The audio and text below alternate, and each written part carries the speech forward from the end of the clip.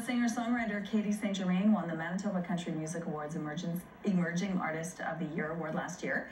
St. Germain is local music legend Ray St. Germain's granddaughter, and today Catie is releasing a brand new video, which you just saw right there. It's called The Day Gets Too Long. And joining us now is Catie St. Germain herself. Good morning to you. Hello, good morning. Thanks for being with us. Congratulations on this new video. Thank you for having me. Thanks. It's so exciting. Tell me about this new single and then, of course, the new video. Yeah, so, you know, I didn't write this one. I'm still kind of learning the ropes of writing and all that. But when I signed with the record label that I'm with, they kind of started to have pitches come in from these, like, the best of the best Nashville writers, which was so exciting. And I instantly fell in love with the song and wanted to record it. And so we played around a little bit with it, and here it is. Yeah. And so today you are releasing your new video, which we just got a sneak peek of. Yeah. Tell me about how exciting it is for you to have that done. So wild, like I can't believe it. I also just feel like such a newbie, like learning all the ropes, but such a fun experience, and I'm really excited for everyone to see it. Well, last year you won the 2023 Manitoba Country Music Awards Emerging Artist Award. Yeah. And you were also nominated for 6 awards altogether. What did that mean to you to get to that point? Honestly, so crazy. I was just humbled to be like in the room with all the other musicians and stuff like that, and to know that I'm kind of standing in their company just felt really like humbling, but also validating that I was where I was supposed to be, and to take home the win was just like insane. You're no stranger to the music industry, though. Your grandfather, Ray St. Germain, of course, he's a musical icon in this community. Yeah. Do you think that influenced your passion for singing, songwriting, as well as performing? Absolutely.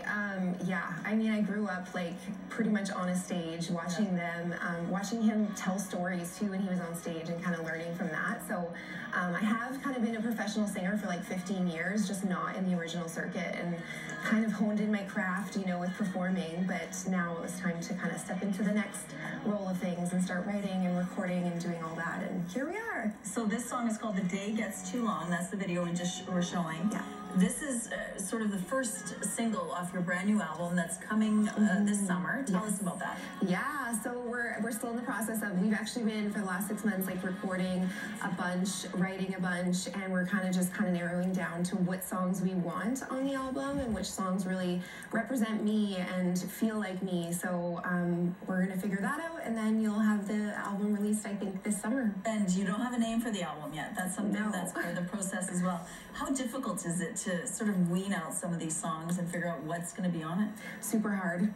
I feel like each one of them feels like a piece of me, so to be like, oh, we'll leave this one behind just feels wrong. It's amazing. But yeah, we'll see.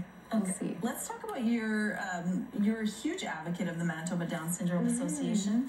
Tell us why you support that association, why it's so important to you. Oh my goodness, thank you so much for asking. So my oldest son has Down syndrome, Sebastian, and I just kind of got involved with the community here in Manitoba and started volunteering with them, and they're just a wonderful community and committee, and they do so much for us as parents, navigating kind of the diagnosis and everything. So I just wanted to give back. So we do like our Baby Love event twice a year. I'm in charge of kind of hosting that, and then there's so many other awesome events as well that we do and fundraise for, and it's just been incredible. That's so nice. How old is he now? He's 8. Oh, that's so nice. Yeah. What do you want people to know about what's coming for you next, if someone wants to see you perform live, perhaps?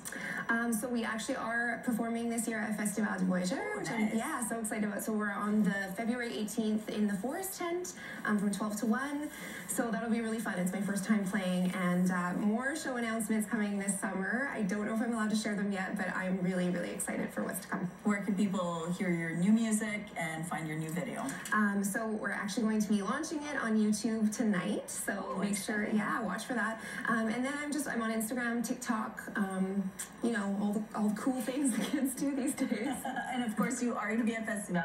So if it's not too late, people could buy a ticket and check you out there as well. We wanted to say thank you for being here, and a big hello to your grandfather as well. Thank you so much. And congratulations. Thank you. All right. Thank you so much.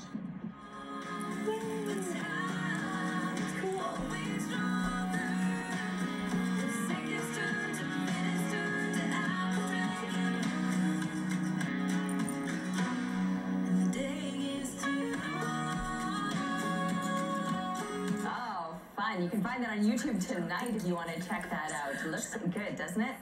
All right, outside this